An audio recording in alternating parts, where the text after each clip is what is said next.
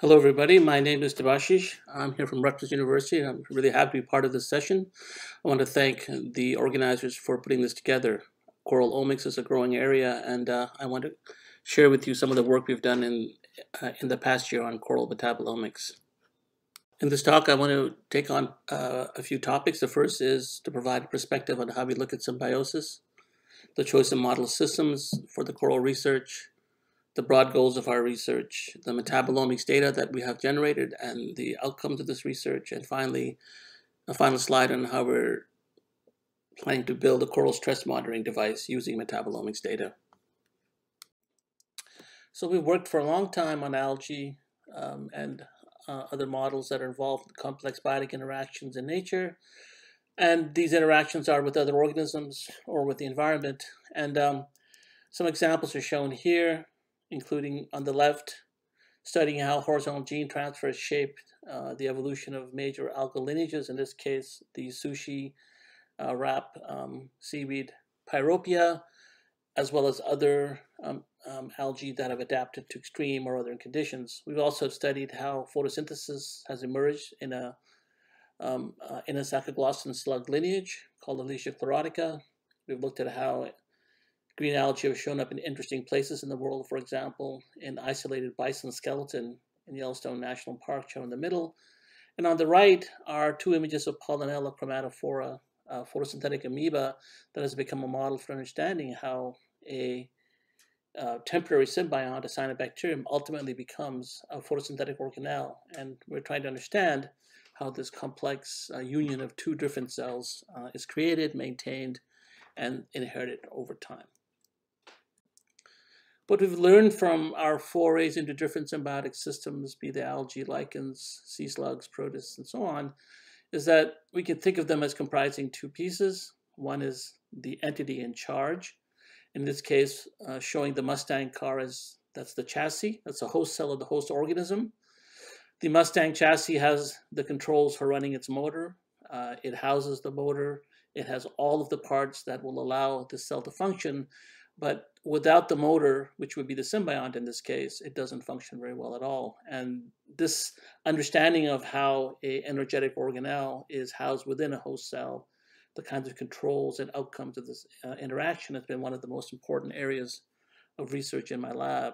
So in the case I'll talk about today, and the coral holobiont, the coral animal, is the chassis, and algae and other microbes are the energy-producing organelles or other components of the microbiome. Now, these systems tend to work quite well under normal, healthy conditions. It's under dysbiosis that they fall apart, and by perturbing these systems, we can actually gain the most insights into the controls over different aspects of the biology of the symbiosis. Given this background, so we were very excited to enter the coral field and work in Hawaii as shown here. And most happily, we work with a bunch of fantastic scientists. Many of them are shown here. They include one of the organizers of this session, Holly Putnam from Rhode Island, with her student Dennis, Mehdi Javanbard, an engineer who was working with us to develop a microfluidic device for the coral stress instrument. I'll talk about it at the end of my talk. People working on the metabolomics results I'll discuss today, including Xiaoyang Su, Amanda Williams, a PhD student in my lab, Eric Childs, and then some work on graph theory with metabolomic data, which was done by Janan Pathmanathan, a postdoc in our lab. And of course, we worked a lot with Phil Cleaves in trying to bring together omics and genetics methods to understand corals better. So the model system I'm going to talk about today, and one that my lab and our collaborators have focused on, is the Hawaiian archipelago. It's interesting for a number of reasons, and I think it's important to keep the basic features of the system in mind. One of them, of course, is that the Hawaiian Islands are formed by a volcanic hotspot, that has over time deposited islands as the plates have moved over the hotspot. In this case, starting from the bottom right to the top left, you can see that the islands are older because they were deposited from 500,000 to 7.2 million years ago. So this is an interesting way in which novel islands are being created. And of course, we have to try to understand how this particular type of land origin impacts isolation and and the movement of flora and fauna between islands and so on. Beyond this really interesting sort of formation story, we have the fact that the Hawaiian archipelago is the most isolated populated archipelago in the world, and therefore we can expect that introductions of species are probably going to be rare, and we can expect a lot of endemics. And in total, and combined with the way that the islands are formed, we should expect to find some differences within species that live in these islands. Now, the one way to think about how this very particular biogeography may impact corals is under the drift barrier hypothesis that was put forth and popularized by Michael Lynch, which is a really powerful neutral evolution model, which suggests that as population size get smaller, selection is weakened, genetic drift increases, the mutation rate of the DNA increases with this under weakened selection. If we apply this sort of concept to corals and their genomes, we can postulate that under isolated conditions, we would have the formation of endemics, and weakened selection in these isolated populations would lead to the propagation of selfish genetic elements, such as transposons and the massive growth of gene families. Therefore, we can make a prediction and test the idea that there may be something called the Hawaii effect, whereby corals that are found there, they may be found in other parts of the world, but the local populations might in fact be undergoing some of the outcomes of this drift barrier hypothesis. We've tested this idea with 2 coral genomes we have sequenced so far from Hawaii, and we have 2 more genomes in the pipeline using long-read technology. What we find here is shown in this phylogeny of robust and complex corals, that the 2 species, Montipora and Porites, in fact, have about double the genome size of other corals that are more widely distributed. They also have about double the number of genes and gene families. And this suggests that there may be an impact of isolation on these coral genomes. And I point this out to you only because this would have a really, I think, interesting impacts on how we interpret genome data, how we interpret response to selection, how we interpret the biology of the coral, given these very fundamental aspects of its origin and evolution. Okay, given that brief introduction, let me get directly into the experiments I want to discuss today. This is work that was done at the ISMB in 2019 using thermal stress as a way of understanding how corals respond to changing conditions. This is, of course, one of the most important stressors that we know and expect corals to face in the coming years. And for this experiment, we used a tank system shown on the bottom right of this picture and focused on 2 species, Montipora capitata and Passalopora acuta. Montipora is a thermally robust species. It has the capacity to withstand times of bleaching, that is loss of algal symbionts through phagotrophy, so it's quite a robust species and builds a lot of reefs in Hawaii. Passalopora acuta, on the other hand, is less frequent, but is also much more sensitive. That is, it relies very, very strongly on the algal symbionts for survival, and bleaching causes great problems for the survival of the species. Okay, so this was just a preliminary set of experiments. We actually have worked with Holly on a much longer set of experiments that we're analyzing right now, but these preliminary data should allow me to show you the kind of information that we can gain from using metabolomics.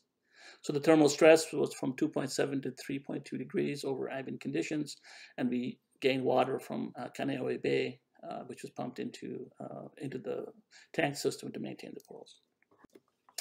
So before we get into the metabolomics data, it should be pointed out that there's a lot of darkness associated with corals. That is, there are many, many novel coral genes for which we have no functions, no annotations.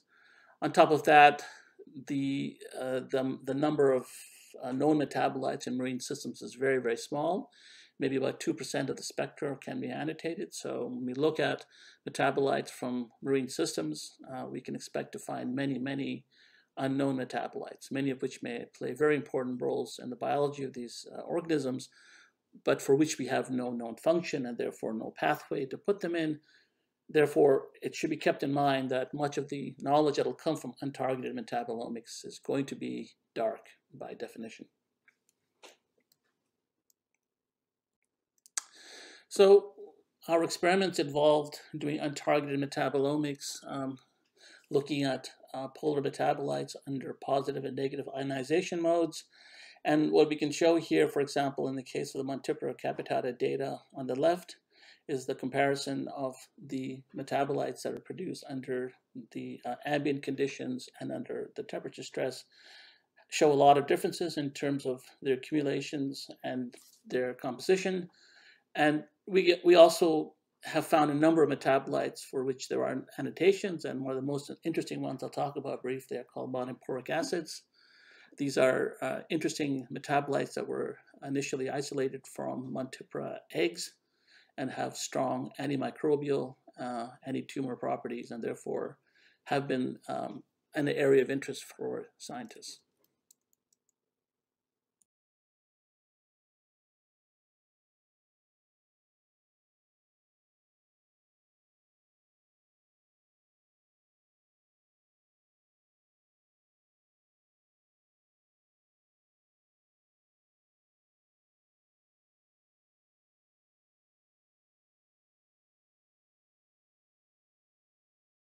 Analysis of monoporic acids in the field sample shown in the FS, as well as the control and the heat treatment in T1, T3, and T5, show that these metabolites accumulate to high amounts in the coral holobiont and are not simply present in the eggs.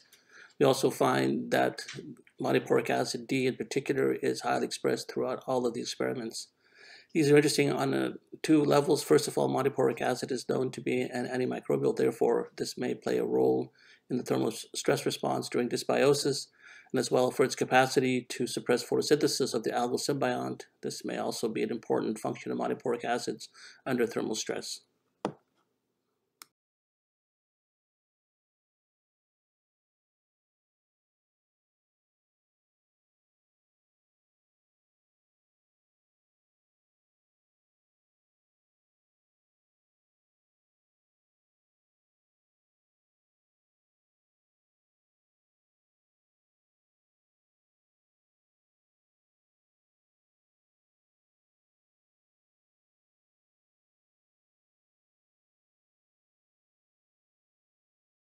Beyond monoporic acids, the most interesting outcome of our metabolomics experiments was the finding that dipeptides are the dominant form of thermal stress response in corals in both Montipora capitata and Pocillopora acuta, as shown here. The significant accumulation differences are always for the dipeptides, which are shown in the filled orange circles. And in the case of Montipora capitata, we see that most significantly accumulating metabolites are in fact these dipeptide molecules.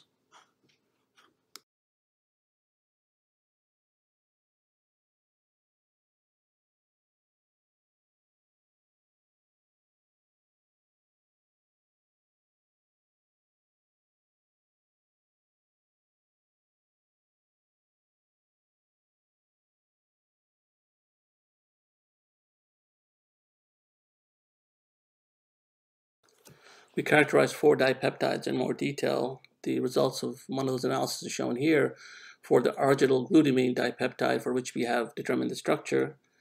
This dipeptide is both present in field samples of both species, shown in the purple filled circles, but accumulates as well over time in the under high temperature stress in both Pocillopora and Montipora. We think that our RQ may be a response to oxygen stress resulting from redox imbalance, and this could be a very important marker for coral stress response prior to bleaching.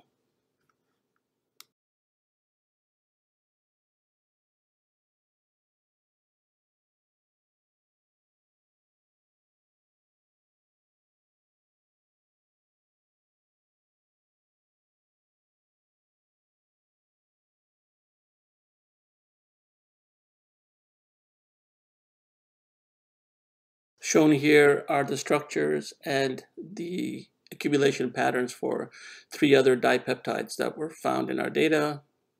And each of these dipeptides shows a similar pattern to arginyl glutamine of accumulating over time under thermal stress, in this case for Montipora capitata. As I mentioned earlier, we have determined the structures of all 4 dipeptides and are in the process of analyzing this in more detail.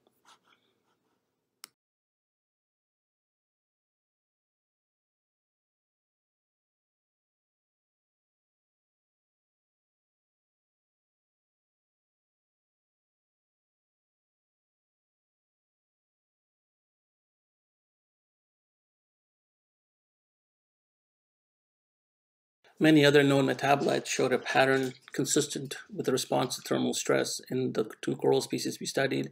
We don't have the time to go into detail into many of these, but two of high interest are shown here, methionine and methionine sulfoxide. The methionine sulfoxide is the oxidized version of methionine that occurs as a response to reactive oxygen species presence in organisms. We believe that epigenetics and these two markers of that process are important in the thermal stress response, and these are areas that are being looked at in more detail by us, and in particular by Holly Putnam, our collaborator.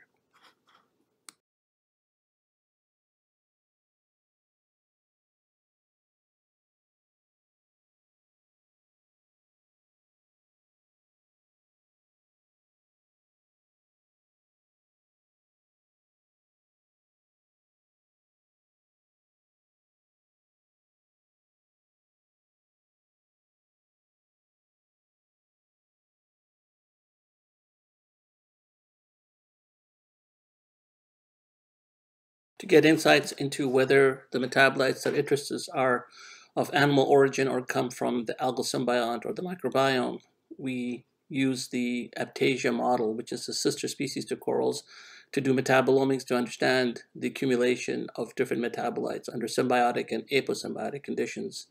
This species of jellyfish is very, very similar to corals in that it houses dinoflagellate symbionts but doesn't biomineralize. We found many of the dipeptides and other metabolites that are associated with the coral thermal stress response to also be present and to show a pattern of accumulation that suggests that they play a role in the symbiotic condition. For example, the RQ dipeptide accumulates to a higher extent in the symbiotic condition, Aptasia suggesting that its role may be connected with the presence of the algal symbiont.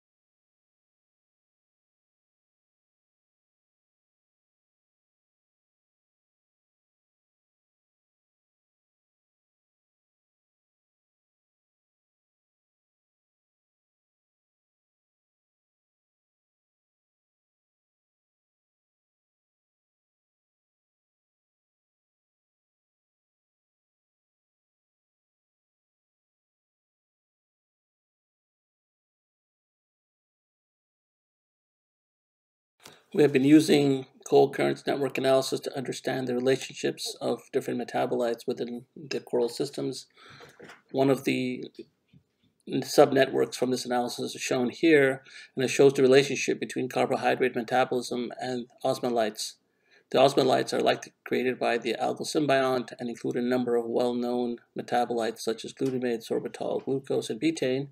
What's interesting here, and we're curious in looking at it in more detail, is that two monoporic acids form the bridge between the accumulation of these stress osmolytes and carbohydrate metabolism, shown on the left of this image. These sorts of analyses are powerful and allow us a way to generate hypotheses about the role of key genes in the stress response in corals.